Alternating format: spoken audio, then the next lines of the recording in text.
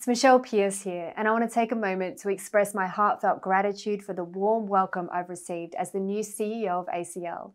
I'm truly honoured to serve you and stand alongside you in our shared mission to defend truth, life, and religious freedom.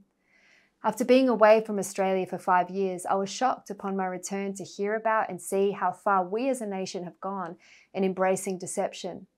When I was State Director of ACL years ago, we expected and warned the nation that redefining marriage would redefine gender, and this would lead to the deterioration of our society. And now we are living in that consequence.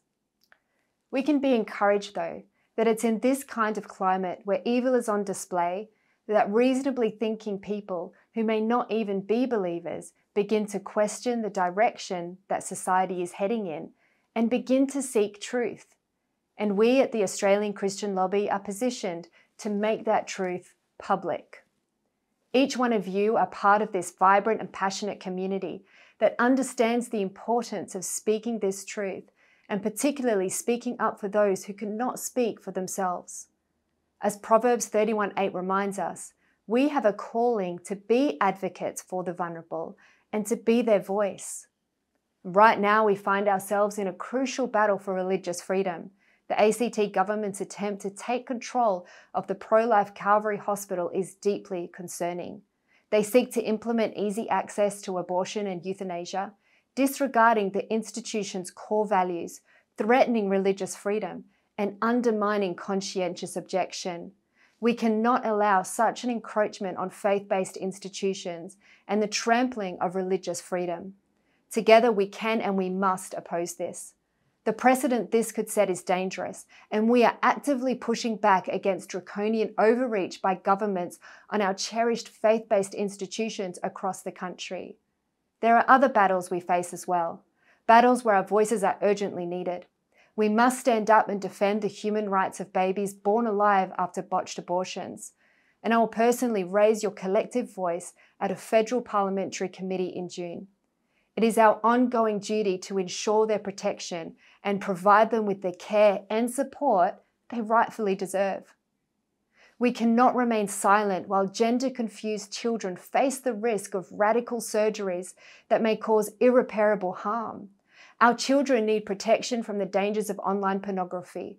We are actively working to combat the far-reaching and destructive impacts of the bombardment of sexual images and content, which are increasingly prevalent online and through social media. And let us not forget the importance of defending Christian schools and other institutions like Calvary Hospital, ensuring their rights and freedoms are safeguarded. Through awareness campaigns, education initiatives, robust parliamentary actions, and more, we are actively engaging in the battle. ACL is here to raise your voice in the halls of parliaments across the country. We are dedicated to informing, equipping, and empowering you for effective political action. We are working tirelessly to align our nation's laws with gospel truths, ensuring that they serve the most vulnerable and protect the rights of the household of faith.